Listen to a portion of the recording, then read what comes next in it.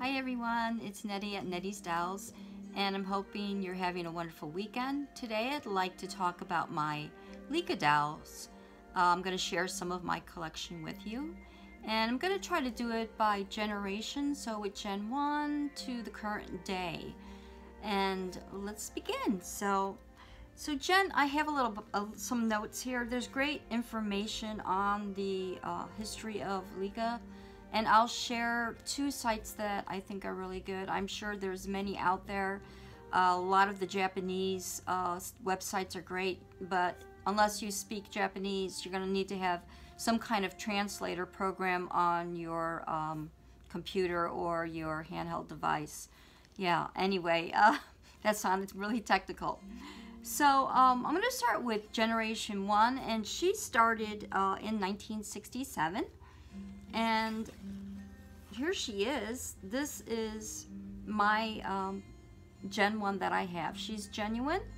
She's the only one I have, and that's good enough for me. And I was really surprised when I got her because she's a lot larger, or I shouldn't say a lot larger, but she's bigger than the reproduction generation Licca dolls, which I believe the first reproduction came out in 1999. So this girl is not a 1967 girl, but she is definitely before 1972. So I was really happy to get her. They're pretty expensive. You know, you'll be looking to pay upwards to around, I don't know. They seem to average around $200.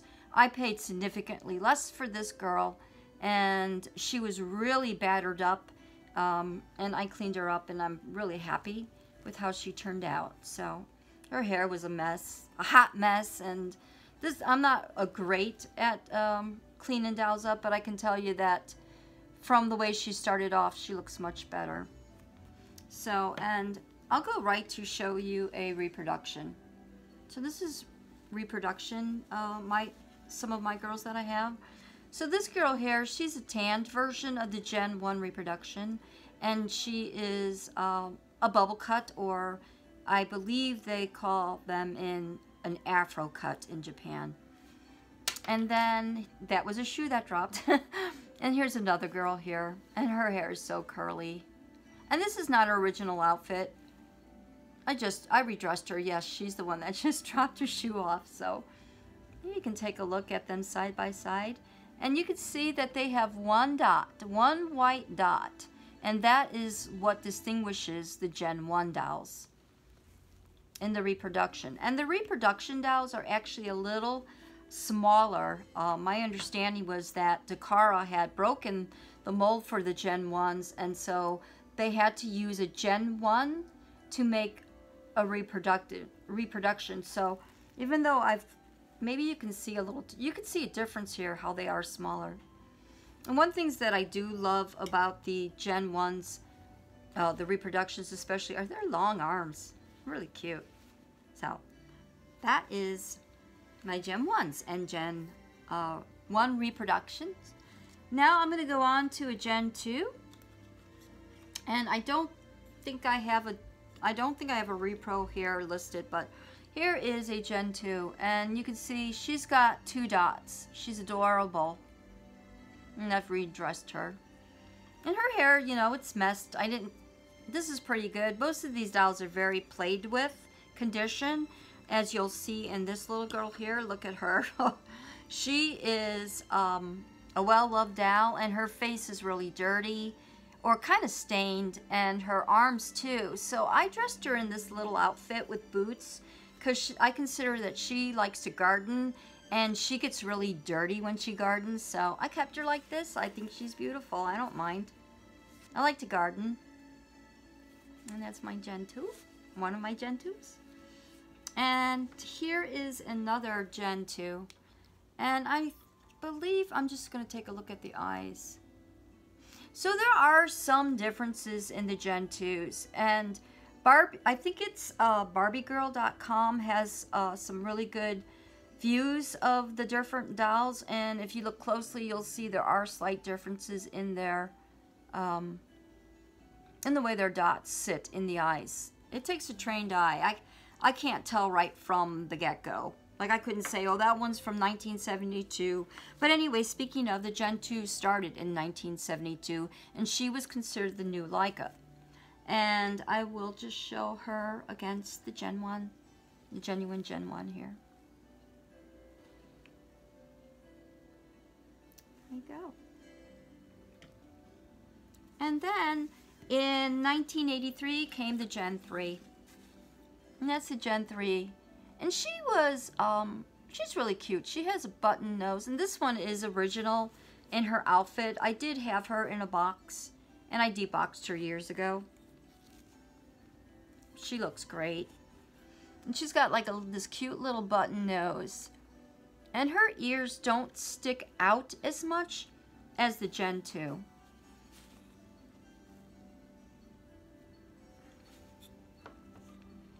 And then in 1987 came the Gen 4, what we refer to as the Gen 4 Licca doll.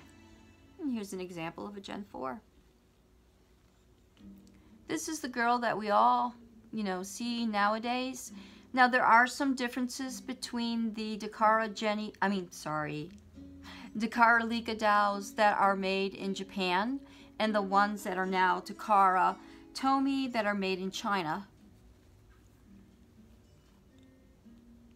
They're both really cute.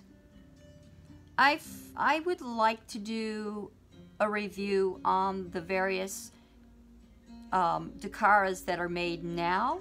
One of these days I'm going to do that, and I have noticed differences in the bodies and the durability. I found that Takara China, the bodies in Dakara China don't hold up as well, and there's a lot of breakage around the shoulder. That one girl dropped, but here's another view real quick. And here's another example. So, and here's the other thing about Licca dolls.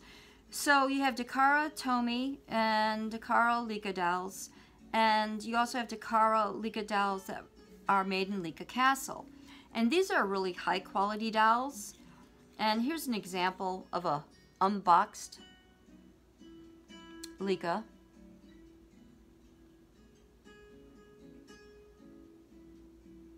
And I just put her hair back in a little clip.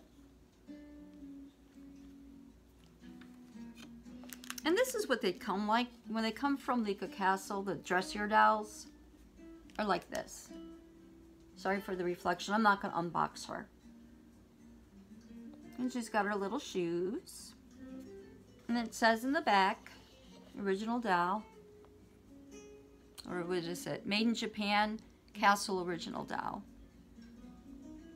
And you may also, if you ever go to Licca Castle, I haven't yet, I hope to one day, they also package them like this. And it's my understanding, correct me if I'm wrong, that these are the girls that when you go to Licca Castle, you can pick out a doll that you want. And I happened to, long ago, bought this bubble cut. And I think she's cute. But anyway, they'll come like this, and you pick out a dress that you want, and shoes, and a hat. And then the small shop in Tokyo, my daughter went there in December, and unfortunately the week that she went it was closed, so she didn't get to go in it. But I do have a really special Licca that was made from the small shop Licca Castle, which is kind of geared more for collectors. And that's her hair. It's very crimped. So that was a real just quickie. And then I did want to show you, oh, there's one other doll I was hoping that I had out, but I don't. I'll have to do it in another review. But here's an example of a Licca middle school. She's not the high school, but she's the middle school. And funny that her face mold really looks like Izumi, her friend, which is the third or the fourth generation Izumi. I think she's really cute, and I wanted to show her. And she is small. She is, let me see, compared to, she's just a little slightly taller, maybe? Slightly taller than the Gen 4. And that's it. I know it was a little clumsy review, but, oh, another, sorry, I haven't ended it yet. And then here is, I did want to show you This is a Gen 4 that I put on a Pure Nemo body, which is the extra small size. I really like them for posing.